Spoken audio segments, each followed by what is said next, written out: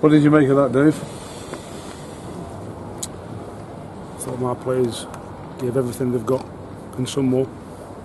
I thought the first half was a bit of a non-event from our point of view. We didn't move the ball anywhere near quick enough. Conceded a ridiculously crappy goal. Direct play, straight from the goalkeeper, 2 more touches in the back of our net, 3 touches in the back of our net. I thought we controlled the game without hurting them or trying to hurt them. Then the big decision. But the referee had already lost the game at that point because of the amount of dives that their players had that he hadn't clamped down on. You know, Carruthers had kicked the ball into the net over the goalkeeper 35 yards away. Somebody else had kicked the ball away that didn't penalise. And he's lost the game at that point. Then he makes a big decision, right or wrongly, big decision.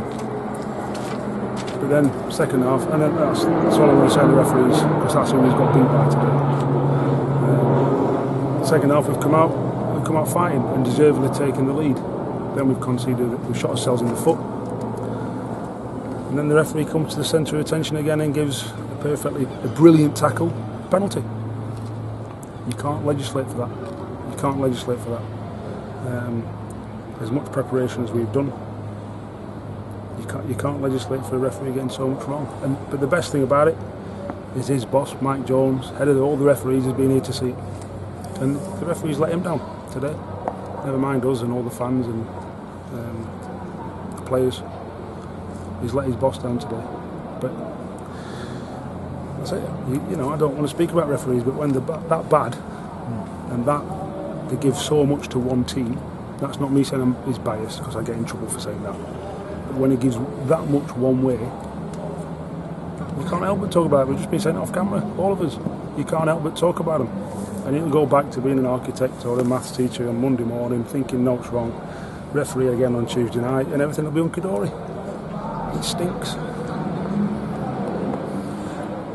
You got back with some, real determination and play, and goal from Eddie Nolan, goal from Chuma and Ine as well.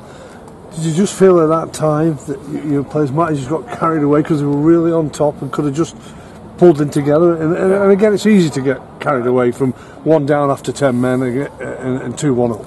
It's one of the things I said one of the big learning curves for us today is 2-1 up. Where did we do the other side of the game for that 5-minute spell? I don't know what the difference in time is between the 2 goals was, between us going 2-1 and 2-0, but I don't think it was a long time. And I said, did we then really understand the game? We've got 10 men with 2-1 ahead. Are we still gung-ho? Are we still trying to get a third? Or are we going, hang on, shot for 20 minutes? Here we go. Come on, be hard to beat, because we weren't for that 5-minute spell, or for the goal. I just waltzed in. Second phase set piece, which is what they've scored. I think 3 of their 7 goals before today have come from second phase set pieces. So we know about it, we've told them about it, and that was the real disappointing thing. That's something that we can, the referee, there's no blame in that one. But it's the only goal, 2 goals that we've got something to do about. The third goal we can't do anything about because the referees give a penalty.